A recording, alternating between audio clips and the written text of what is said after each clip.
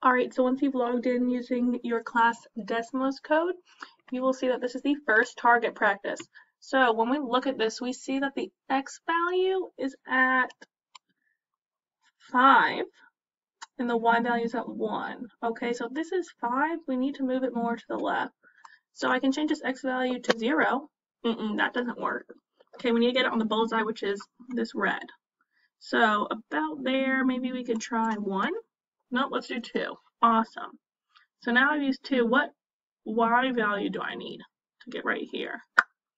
You probably said out loud 6. Awesome, that is correct. So after I've done that, I see that the black dot has moved inside the bullseye, and that is correct. Then you will hit next and go on to the next one. Now you want to hit this bullseye and there's no dot to move, so you will insert your own values. So if I do X is 9, Y is 2, I'm way over there. Okay, so you'll change up these values until you get there. Oh, just missed it. So go ahead and do this on your own. You will use your specific code and enter your full name, and this is just a tutorial. You got this.